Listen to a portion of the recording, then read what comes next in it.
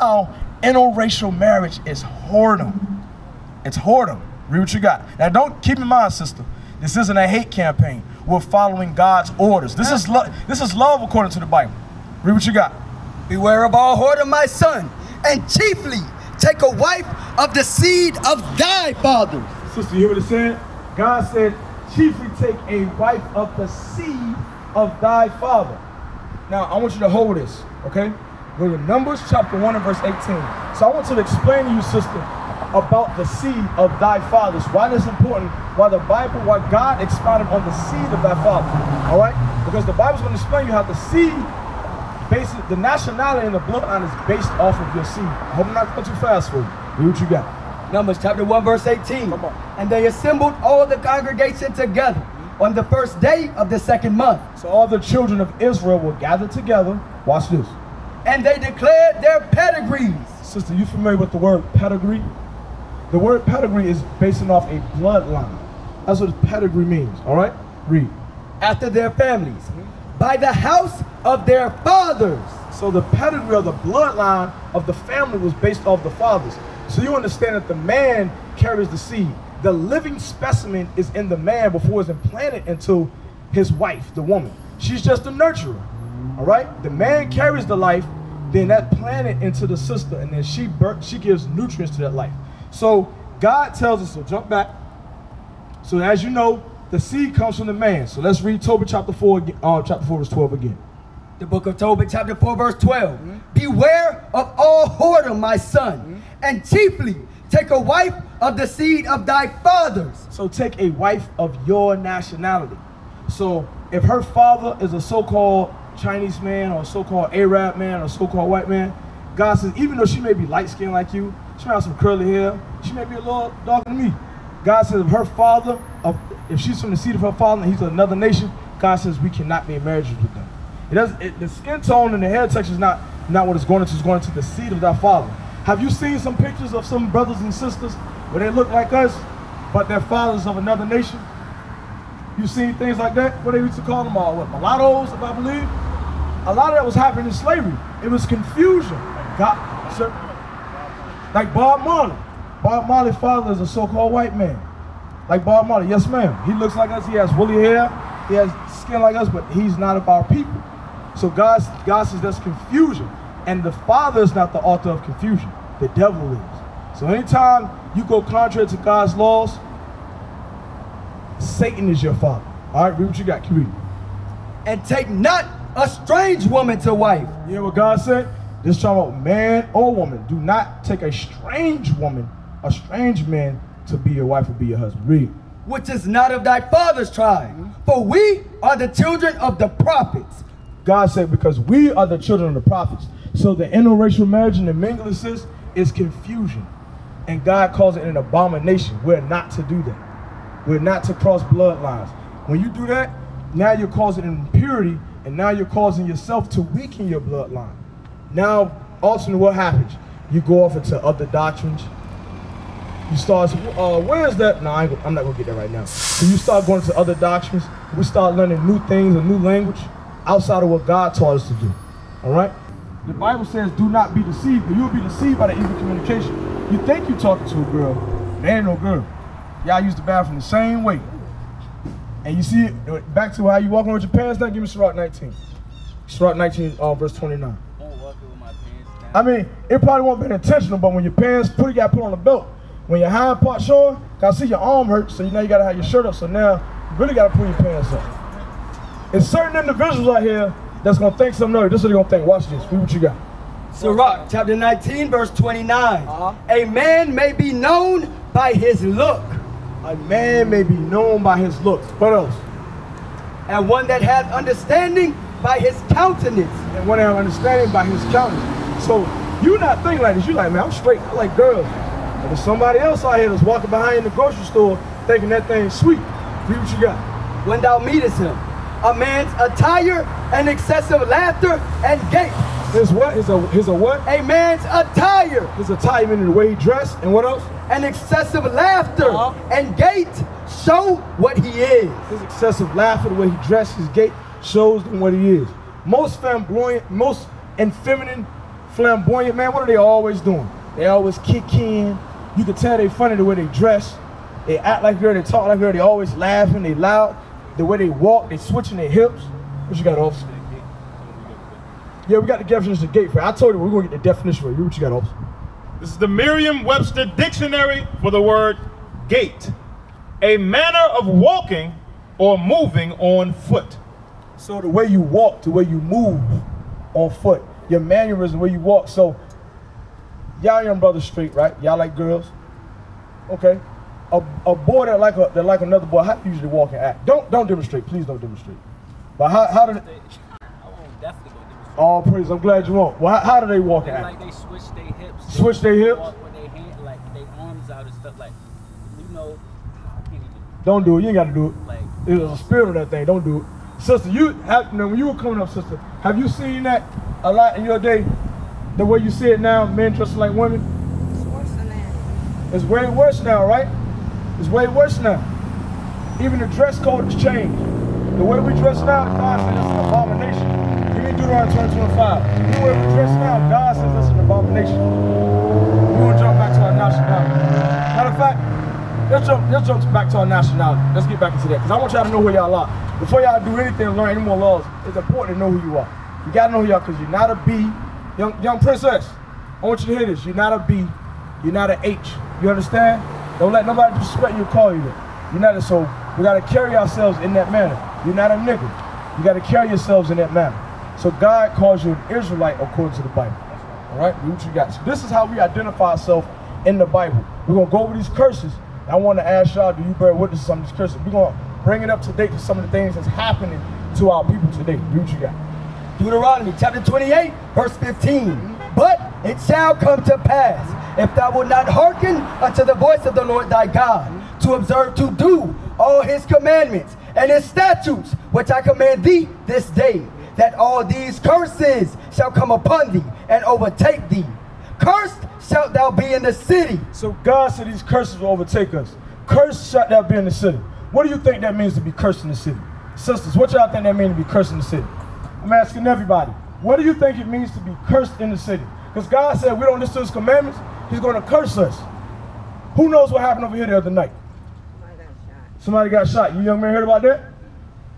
That's one of the curses in the city. And nobody knows who does it. Nobody knows who did it, do they? Somebody know. Somebody know. But they're not telling. I'm going to show you part of the curse. Hold that. Go to Leviticus chapter 5 and verse 1. Hold that and we're going to jump back. It happened over here. At the store?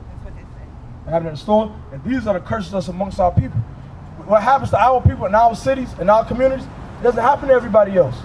You can't go to a neighborhood with a lot of so-called Chinese people, or a lot of so-called Arabian people in their neighborhood, and they run there gang banging, shooting each other up, selling drugs on the street. That doesn't happen in their communities. A predominantly white community, that's not happening in their communities. That's happening in our communities, with our people. God said, curse shall not be in the city. Watch this. Leviticus chapter 5 verse 1. And if a soul sin and hear the voice of swearing. So if somebody sin, that sin is going into somebody breaking God's laws, and ultimately somebody breaks God's laws, and that also means if somebody is breaking the laws of the land. Because God said we're subjected to serve both his laws and the laws of the land. So if somebody sin, somebody out here doing killing, because the Bible says thou shalt not murder. Somebody got shot the other day. That's hatred in your heart. You have hatred in your heart, you are murderer. So God says, what again? And if a soul sin and hear the voice of swearing, and is a witness, whether he has seen or known of it. So if somebody's seen the crime happen, or even heard of it, yeah, did you know John shot Boo Boo the other day? You even got names, and you've heard of it, or you may have seen it. God said what you're supposed to do. If he do not utter it, then he shall bear his iniquity. So God said if you don't say anything, you're going to bear that iniquity. What does that mean? What do they always say around the way? What do they always say in the block? Don't do what? Stop what? They say don't, say it again. Snitch. Don't snitch. Ain't that what they say? Do y'all believe in that code? Do y'all believe by that code of the street? You want to fly? I don't want to be looked at as a snitch, but I mean, I get like certain situations, like, I don't know. So, do you know what snitching is? Where that even derived from? That wasn't even amongst our people. That came from old mobsters, old Italian mobsters. They all was part of organized crime, and they all indulged in this crime together. So if one got knocked, meaning got found and arrested, and got thrown in jail, and he told on the other ones, he was considered a snitch because they all engaged in the crime. Look at this sister right here. She's our elder. Why wouldn't you want to respect this sister? Now, if you see this sister, God forbid, sis, let me use an example. If you see her walk to the store and somebody knock her across the head and take her money, say if that was your grandmother or your auntie, when you want somebody to say something, would you say, what about y'all? He's speaking of, what about y'all? Would y'all say something so y'all see something happen to her? And what if everybody knew and they say, man, you snitched, what would you say? Huh? Well, what if it wasn't your grandmother? What was somebody, anybody else in the community? It ain't right. I don't think nobody that got a good heart and got a good mind, even if they was with the street stuff, if somebody were to do something like that to her, I don't think, if you were told, I don't think they would, like, have a problem with that. Like, guess what? Everybody that lives in the streets by the street code doesn't have a good heart. They think they do. What it means to be good is to follow God's laws. That's what's good. The laws of God. If something like that happened, they say, man, why you say something? You know what your response supposed to be? God said I'm supposed to say something. That's right. Leviticus 5:1, God said, if I see something and hear about it, I'm supposed to say something. That's why our communities are so messed up in a disarray. And our young folks are running wild. I'm not speaking on y'all, but a lot of your peers are running wild, killing folk, doing much evil, because they're living by that one rule: don't snitch, don't say anything. Though a sister or a brother may be innocent coming from the store, trying to provide work or money or food for their family, and some Negro would want to act simple and knock them upside the head or shoot them or kill them. God said don't do that. These are the laws we got to come back to. Guys, because y'all Israelites according to the Bible. What's your nationality? She know her nationality. I got to ask you, what's your nationality? If I ask you what you are, what's your race? Okay, what would you call yourself? I talk to black people and they say, I asked one brother what's his nationality. He say, I'm African American. Another brother say, I'm black. Another brother say, I'm Baptist. Baptist not even a nationality. But our people have confusion. So I want y'all to look at this sign. Look at the sign right here. See that sign right there? If you can't see it, look on the back of your flyer. At the very bottom on the back of your flyer. On the back. Those 12 tribes make up the nation of Israel. So we got to show you what the word Egypt means. Read what you got. Exodus chapter 20 and verse 2. I am the Lord thy God, which I brought thee out of the land of Egypt. That's the possessor. I am the Lord your God that brought you out of the land of Egypt. Read. Out of the house of bondage. The word Egypt means house of bondage, meaning slavery. That's what Egypt means, house of bondage. The Israelites were under bondage under the Pharaoh in Egypt. They were in slavery for 430 years under the Pharaoh's rule. Yes, ma'am. Why was it that we as black people was under this bondage? Why was it on black people's hand? I'm going to get that for you. I'm going to explain that to you. We're going to jump back to 15, but continue reading that. And the Lord shall bring thee into Egypt again with ships, by the way whereof I spake unto thee, thou shalt see it no more again. So God is going to deliver us into slavery again on cargo slave ships. We're going to explain. Read. And there ye shall be sold unto your enemies. God said you will be sold until your end. Remember, God said he was going to send us into slavery. Right. God did this. And we're going to explain that to you. And we're going to be sold into our enemies for what? For bond men, for slave men, and bond women, and slave women. Children are excluded. They were slaves too. Read. And no man shall buy you. Buy you was an old Quaker term meaning me. Nobody will be able to save you. Nobody will be able to redeem you. So go to Deuteronomy chapter 20, verse 15. This is why we went into slavery. Right here, we're about to show it to you. Read. Deuteronomy chapter 28, verse 15. But it shall come to pass, if thou wilt not hearken unto the voice of the Lord thy God. So the Bible says, if you don't listen to God, this is what's going to happen to you, to us. Read. To observe, to do all his commandments. To observe and to do all his commandments. Read. And his statutes, which I command thee this day, that all these curses shall come upon thee and overtake thee. God said, if we don't keep his laws, statutes, and commandments, that all these curses will come upon us and overtake us. So that's why we went into slavery, because we didn't listen to God. So-called blacks, Hispanics, and Native Americans, God is punishing you because what you didn't do. Right. Don't blame nobody else but yourself. God is punishing us. Why? Because we want to kill each other.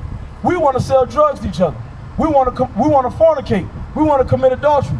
We want to spread hatred. So God is punishing us for doing that. So this is who the rules and the laws were given to. You have children? And y'all got parents, right? Your parents give you rules for their household. You give your children rules for their household. I have children, he has children, he has children. We give our children rules for the household, and if you break those rules, what happens? There's a punishment. If your children break those rules, there's a punishment. I don't care if the other kids are down the street breaking out windows and doing stuff. I give you rules for my house. Therefore, God gave his children rules. And guess what? They broke his rules. Read. Psalms chapter 147, verse 19. He showeth his word unto Jacob, his statutes and his judgments unto Israel. He hath not dealt so with any nation. So his statutes and his judgments were shown unto these people, the 12 tribes of Israel, you so-called blacks, Hispanics, and Native Americans. God gave you laws to abide by, and then we didn't want to do them. Read. And as for his judgments, they have not known them. And as for his judgments, nobody else has known them. So when they can go around killing people and they say, oh, he had a bad day. He went into the church and killed 9 black people because he had a bad day. When you still a candy bar because you're hungry, you get 4 years in jail. They haven't known God's judgments. We have known God's judgments because God said what? Thou shalt not steal. So though they killed somebody, you broke God's laws. What is a nation?